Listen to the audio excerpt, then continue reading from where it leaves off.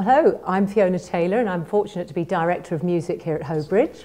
Well, I've been here for at least 10 years now and I've really seen the department develop and change. It's wonderful here because we are able to work with the children right up to year 8. So the aim really is to get them all involved as early on as we can, certainly with performing, and we offer them different opportunities to present what they've learnt, either it be in class or together as a whole year group. So junior singers will sing for a half term together on a Wednesday afternoon, and then they'll present what they've rehearsed at the carol service in the Christmas term. We also enable the children in year 3 very early on to be exposed to lots of different instruments that perhaps they might have heard but not necessarily felt and touched and seen.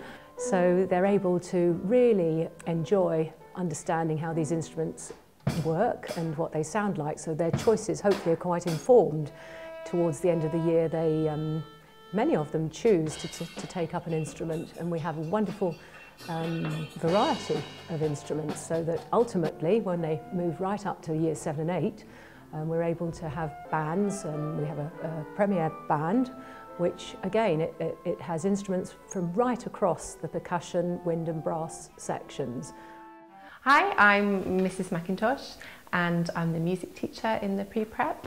Each of the children in the pre-prep get to have a music lesson. The children do lots of singing, and we also learn about dynamics, about playing instruments and clapping loud and quietly. And we also sing lots of songs to do with the themes that the children are studying in the class. We learn about pitch and rhythm. The year 2s can choose either to play the recorder or the ukulele. That's a lunchtime club. So it's all about having fun and enjoyment and putting in a bit of work as well.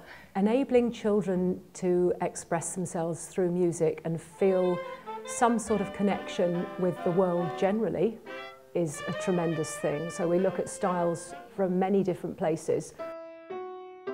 Well, seeing the children develop through the years is a great privilege. I mean, children that go right through to the end of the school, you can really see the benefit. The strength of their personality when they are able to take an ensemble and to lead, showing just how much they've achieved and inspiring the younger pupils. That's good to see.